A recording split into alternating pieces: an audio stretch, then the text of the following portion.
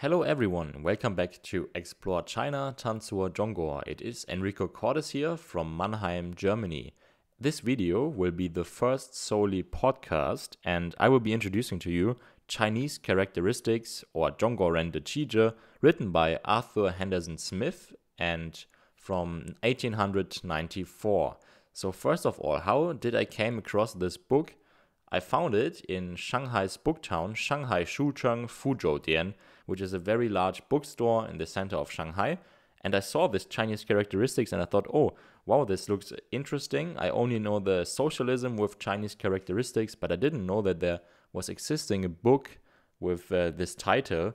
And now, first of all, a few facts to the author. The author was born in Connecticut in the US in 1845. And he died in 1932.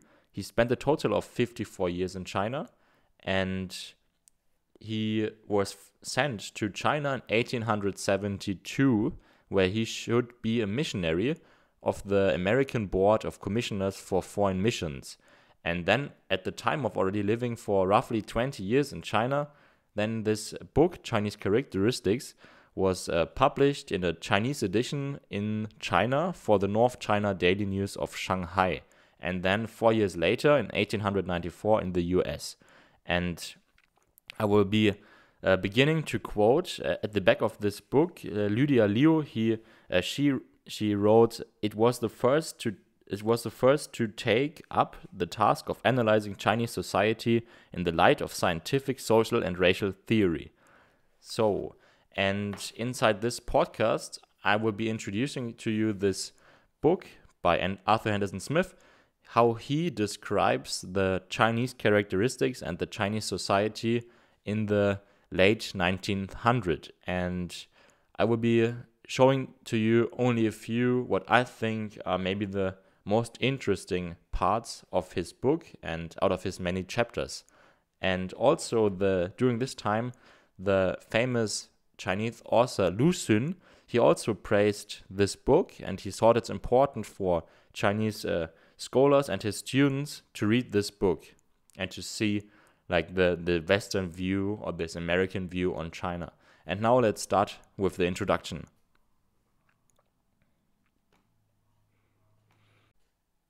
And before I will go on, I have to say that everything I will be saying now is straight out of this book and not my personal opinion or my personal words. So let's start with the introduction. And Arthur Henderson Smith, he starts with, "No single individual could by any possibility know the whole truth about the Chinese." And thus he avoids strict definitions and describes a Chinaman by his most prominent qualities.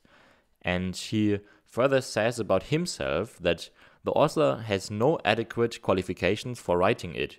The circumstance that a person has lived for 22 years in China is hardly enough, but is certainly not entitled to generalize for the whole empire. And then what this book is intended to be is merely a notation of the impression which has been made by one observer by a few out of many Chinese characteristics. And he further says, "The difficulty of comparing Chinese with Anglo-Saxons will be most strongly felt by those who have attempted it." And he gives us an insight in how we can learn about Chinese characteristics and Chinese society. He says, according to him, we can come to some knowledge of their social life by the study of their novels, their ballads, and their plays. And above all, the family life of the Chinese in their own homes. And he states this with an example: "A foreigner can live in a Chinese city for a decade and not gain as much knowledge of the interior life of the people as he can acquire by living for 12 months in a Chinese village." And now personally, I think I can agree to this, because life in Shanghai and Beijing is probably very different from a second, third, or fourth tier city in China or in a very small rural village. And yes, so the Chinese question, he says, there is a reason to think that in the 20th century it will be an even more pressing question than at present. And this was in the late 1900s. And now from me, I think, in the 21st century, it's even more pressing question. And then he starts his book with the first chapter, which is called Face. Henderson Smith starts to explain face by saying face is a compound noun of multitude with more meanings than we shall be able to describe. The Chinese have a passion for theatralics like that of the Englishman for athletics or the Spaniard for bullfights. To an Occidental, seem to make such actions superfluous, not to say ridiculous. The question is never of facts, but always of form. Probably to execute acts like these in all the complex relations of life is to have faith. To fail of them, to ignore them, to be thwarted in the performance of them, this is to lose faith. The principles which regulate faith and its attainment are often wholly beyond the intellectual apprehension of the Occidental, who is constantly forgetting the theoretical element and wandering off into the irrelevant regions of fact. To him, it often seems that Chinese faith is not unlike the South Sea Island taboo, deserving only to be abolished and replaced by common sense. At this point, Chinese and Occidentals must agree to disagree. To offer a person a handsome present is to give him faith. To be accused of a fault is to lose faith, and the fact must be denied, no matter what the evidence, in order to save faith.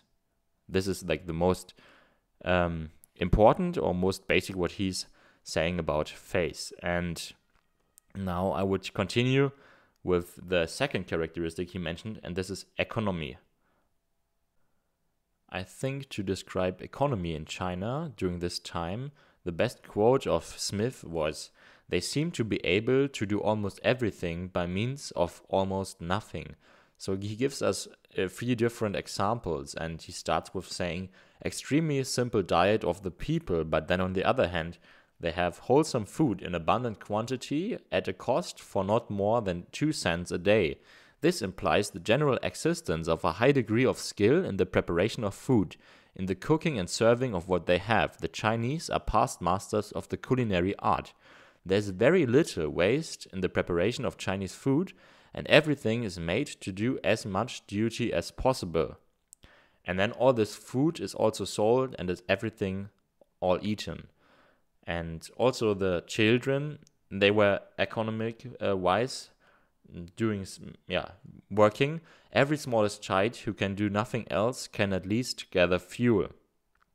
And then there was another instant, he quotes, "Do you wash your child every day?" said an inquisitive foreign lady to a Chinese mother, who was seen throwing shovelfuls of dust over her progeny, and then wiping it off with an old broom. "Wash him every day?" was the indignant response. "He was never washed since he was born." And it is generally impossible to get any tool ready-made. You get the parts in a raw shape and adjust the handles, etc. yourselves. And now personally, I think, wow, this is a very interesting thing, because now in China, what I experienced is that you can get everything in China just exactly as you want it. You have like a huge service culture as well, that you can just go on Taobao and then buy exactly the thing you want, and they also bring it to you. And it's not like here that you have to, that they only get you the raw shape. And so this is something which changed severely to this society today. And then further he says, "We have spoken of economical adjustments of materials such as found in ordinary houses, where dim light, which costs next to nothing, is made to diffuse its darkness over 2 apartments by being placed in a hole in the dividing wall." And then the last thing he tells us here is, "No more characteristic instance could have been cited than the case of an old Chinese woman who was found hobbling along in a hobbling, painfully slow way, and on inquiry of whom it was ascertained that she was going to a home of a relative, so as to die as in a place convenient to the family graveyard, and thus avoid the expense of coffin bearers for so long a distance." And the third characteristic Henderson Smith is describing is industry, and he states all at it and always at it. So he describes the Chinese people as a very hard, long-working people, and he has that the Chinese, they classify themselves as scholars, farmers, workmen, and merchants. And I will be focusing here on the scholar education part.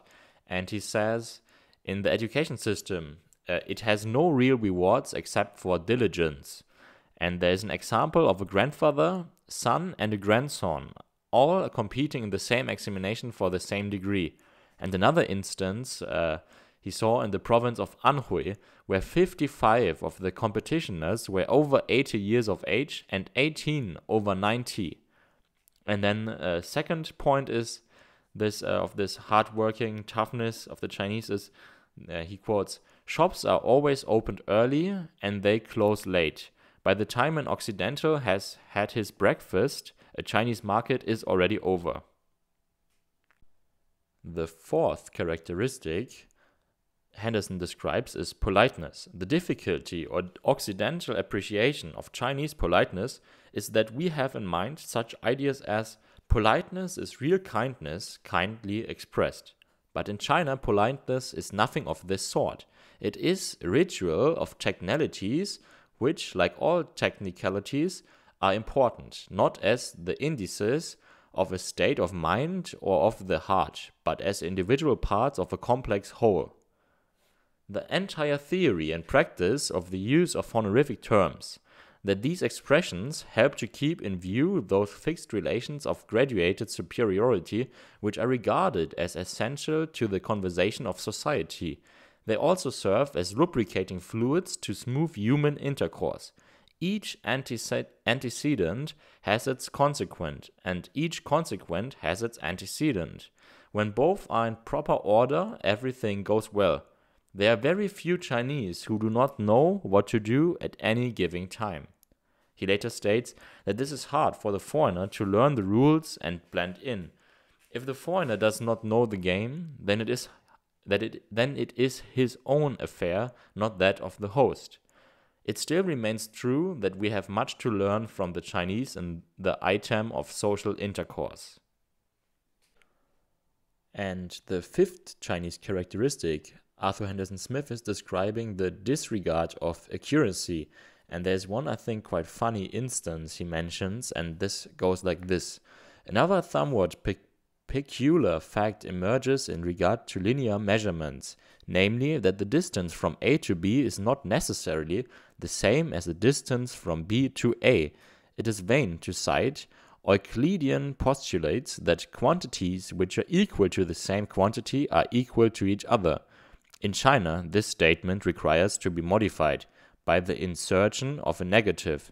We could name a section of one of the most important highways in China, which from north to south is 183 li in length, while from south to north it is 190 li.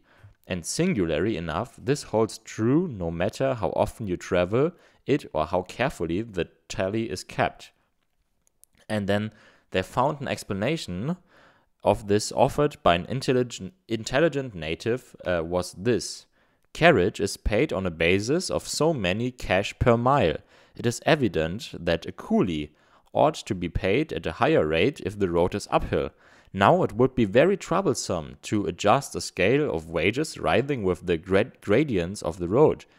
It is much more convenient for all parties to assume that the road is difficult or precipitous places is longer.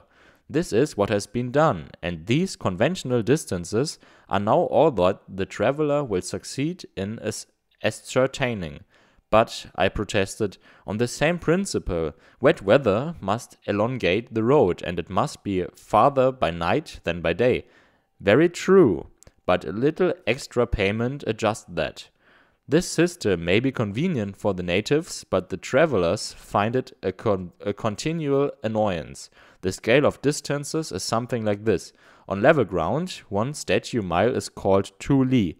On ordinary hill roads, not very steep, 1 mile is called 5 li. On very steep roads, 1 mile is called 15 li.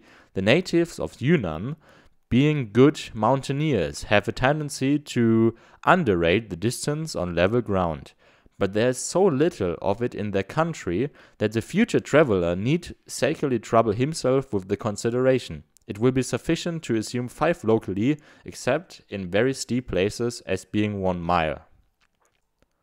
Smith also gives us here some more examples for the disregard of accuracy, but I think it is enough here for this podcast, because otherwise if I would go on it would be just too long, and so I will be doing a cut here, and in the next podcast I will be talking about the chapters: the talent for misunderstanding and indirection, the flexible inflexibility, intellectual turbidity, absence of nerves, and the contempt for foreigners.